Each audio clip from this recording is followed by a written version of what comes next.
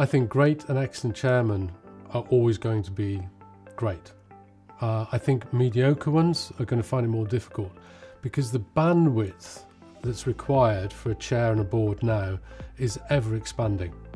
This, roles and responsibilities for chairs and NEDs are huge. It's not for the faint-hearted. There's a lot of time and energy that has to be put into it. And I think what the pandemic has showed is the need for a very, very resilient board with depth of experience and great understanding of their customer base and their industry.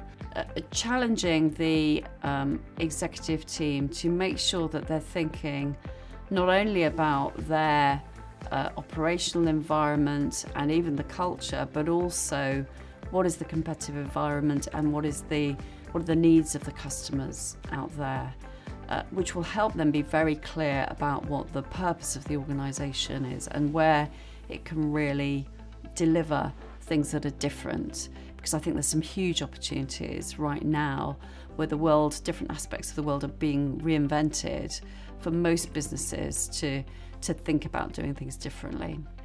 I don't think we're through the pandemic yet, and I think boards have got to stay with that as a high risk on their agenda. But I do think that we've got to start to move, and I think that we'll watch that carefully, but then we've got to start to move into a more strategic position. Because I think COVID, as well as throwing up a lot of risks, will throw up a lot of opportunities. The speed of change is phenomenal at the moment.